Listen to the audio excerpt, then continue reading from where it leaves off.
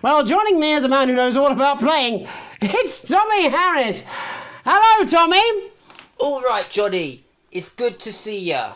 And how are you finding the lockdown, Tommy? What do you mean lockdown?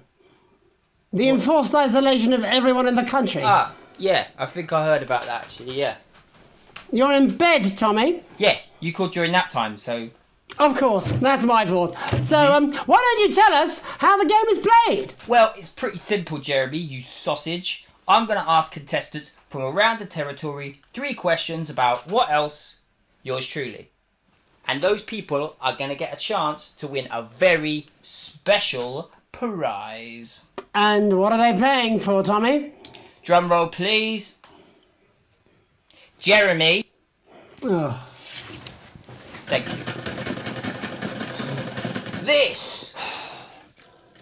Is that... What is that? It's my athletic support, Jeremy. Oh. But I've signed it, so... Oh, well then, what a fantastic prize. Have we got anybody waiting to win this once-in-a-lifetime prize, Jimmy? I believe we have Angie on the line. How do you feel about winning this man's old pants, Angie? I've never been so excited, Jeremy. And can I just say, I love you. Both of you. Well, you've said it now, haven't you? Oh, Angie, I love you. In a way. Tell us about yourself, Angie. Well, what can I say? My name is Angie. Always has been. I'm a human woman, and my dental hygiene has been described as acceptable. Brilliant! Right, well, shall we get this shambles underway? Absolutely, John. Can I get 30 seconds on the clock, please? We haven't got a clock. Yeah, I did ask for a clock. So... Well, why don't you start, and I'll stop you when it inevitably becomes unbearable to watch. I love it. All right, here we go. Time starts now. Question 1. When is my birthday? The 13th of August at 7:19 a.m.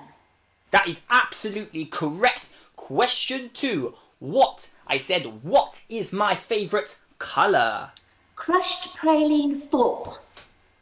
Correct, the colour of my nipples. And finally, Angie dear, what is my star sign? That's a trick question. You were born outside of the human understanding of the cosmos. Unbelievable, that is correct. Stop the clock. Wow, that really was tough to watch. How did you do, Tommy? Well, Angie, my love, you got every single question right.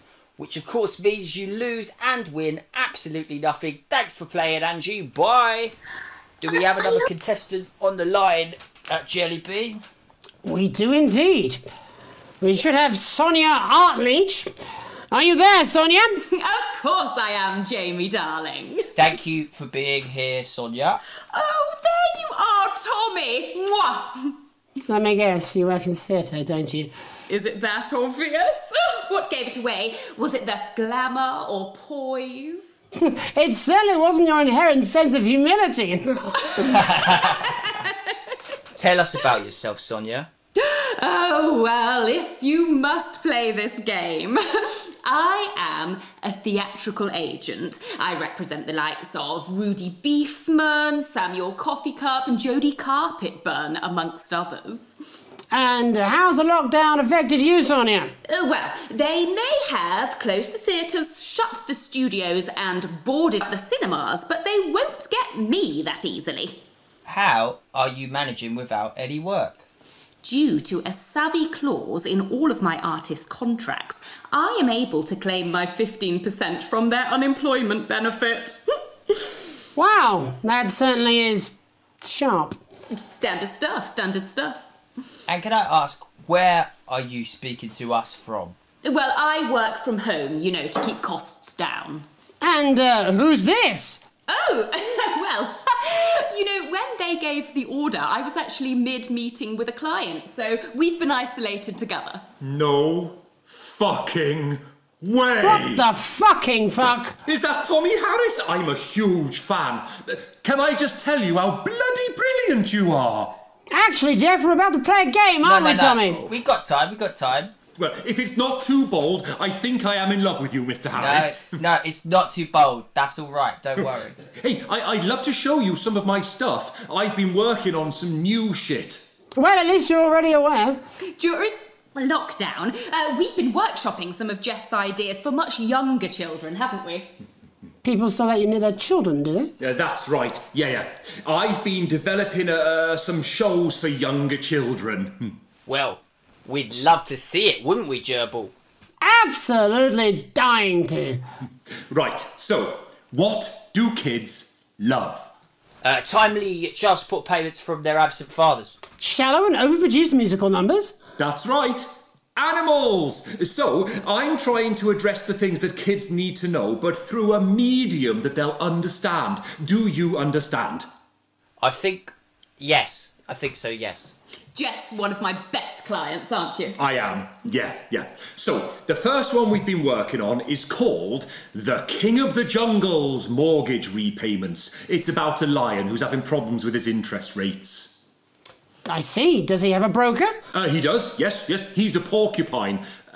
How did you know that? Well, your work is universal, darling. It speaks to people. I'm going to say something to you, mate. I think you're onto something here. Oh, the bear, Oh, do the yes, right. This one is much better. So, this one tells the tale of Mr. Bear. Now, Mr. Bear is a very sad bear, because all of the other bears don't think that he'll amount to much, and they tell him that his plays are lazy and derivative. I think you're onto something there. Now, Mr. Bear is a tragic figure. Picture this. He's at his lowest ebb. The trees are closing in. He can't even face his salmon, can he? No. But then he meets someone that will change his life forever. This is fucking gripping. That's right. He meets a wise old octopus who takes him under his wing and says, "No, Mr. Bear, don't be sad. You're not like all the other bears. You have this ambition and these dreams." Such fucking dreams. I think I love you, Jeff. And what you need to do, Mr. Bear, says the octopus, probably doing an 8-armed gesture or something. What you need to do to find happiness in this crazy old forest is you need to set yourself more realistic goals. It's called Mr. Bear Lowers His Expectations. Wow. You really have taken yourself to new depths. And what do you want children to take away from this? Oh, fuck shit, fuck. What? I said a more realistic worldview. Are you all right, Jamboree? It's Jeffrey. My name is Jeffrey Listen. Donington. No, stop. How does it end? We need to know how it ends. Well, all the animals learn a thing or two about inevitable mediocrity. And Mr. Bear settles down near to his parents' cave, stops trying to make his band happen, and he goes into bear telemarketing. Becomes a bear maths teacher. Oh, and we end... We end on a big musical number. Oh, there's dancing. It's very repetitive, so it's catchy but not too challenging. Well, if you like, I could go and get my boombox. Yeah, I might be able to... Hang on. Can we get Angie back?